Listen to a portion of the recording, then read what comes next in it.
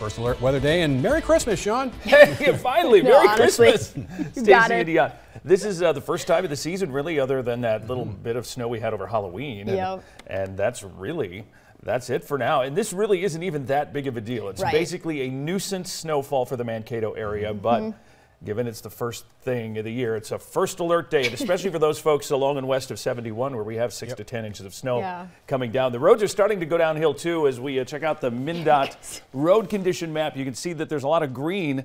Right now, 169 Mankato to St. Peter looking a little slickery, and as we get in here a little bit, basically west of Minnesota 15, St. James to Windham now, Redwood Falls area, we're starting to see more pink, and of course the pink completely covered roads, and they are looking kind of ugly in a few spots. We do have a lot of stuff on the roads in spots further west, and again, especially west of US Highway 71. So that's where the heavy snow is, and that's where we have the winter storm warning watches and advisories here. That winter storm warning is in effect through tonight into tomorrow for Redwood, Cottonwood, all the way down to Jackson, Nobles, Lyon, Murray County, and that's for the heavier snow.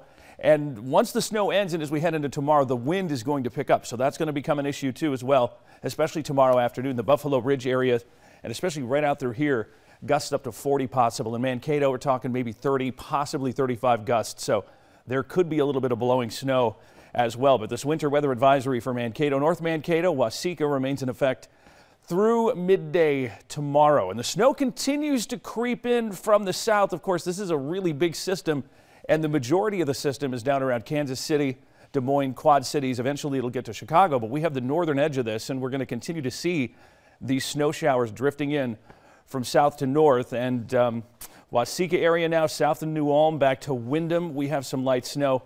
You can see that there is a lot of snow down here, but what's happening is we have an easterly wind, and that's bringing in some drier air that takes away some of the moisture, but it's not going to take away all of it. We're going to have enough for about a couple of inches here in the Mankato, North Mankato area. Once you get a little further southwest, amounts could be slightly heavier, but look at the system as a whole.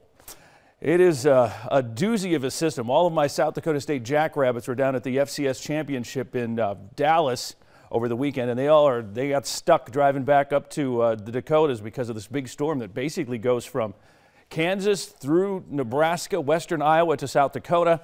We are going to get this lobe here that works its way in, and I kind of want to show you how this is going to roll through tonight. And as we go hour by hour, you can see the snow kind of working its way in here by about 8 o'clock. We already have some light snow in St. James, Fairmont getting some snow. Snow will be light to moderate through the night. Here we are at midnight.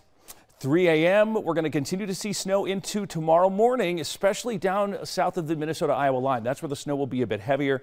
Still some snow by mid-morning tomorrow. After that, it's all going to get out of here with generally 1 to 2 to maybe 3 inches here in the Mankato area.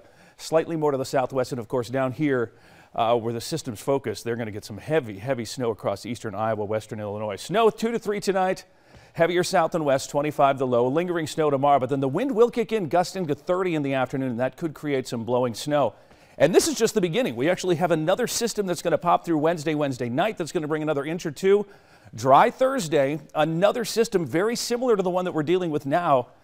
Could stay all the way south of us, but will probably give us at least an inch or two Friday into Saturday, and then after that, 1 degree for a high Sunday, 10 below Monday. It's going to get windy over the weekend, too, so we may be talking wind chill minus 30 or colder this weekend into next week. So, yeah, get that warm winter coat and those long undies out and ready to roll because the cold is coming. Yeah, and that wind can be brutal with those temps. Very brutal. Thank you, Shawn. We'll be right back with sports.